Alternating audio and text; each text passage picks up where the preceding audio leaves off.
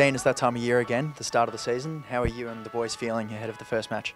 It's been one of those pre-seasons where there's been a lot of early learning and a new group and trying to bring them together. And I think we saw some positive things at the back end of the Blitz with games against Perth and Brisbane. And yeah, I thought some of that has flowed through into our practices this week in preparation for game one. So I think if we can play with the defensive energy that we played with in the last two games up there, we give ourselves a pretty good chance.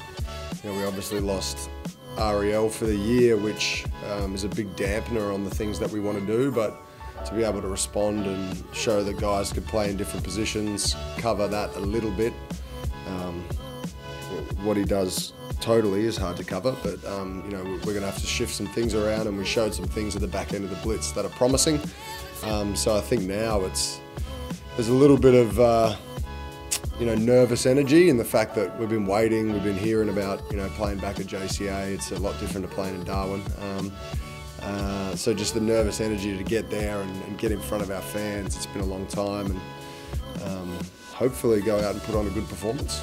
Rajon Tucker is one of those new players who's certainly impressed a few with his athleticism and explosiveness. What have you made of his development in the pre-season so far?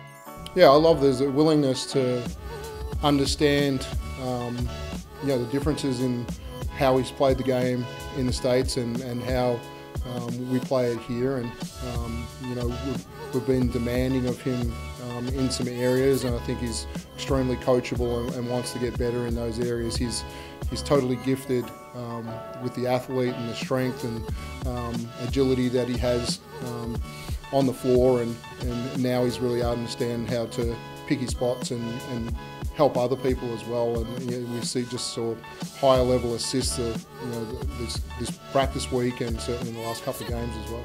What about yourself?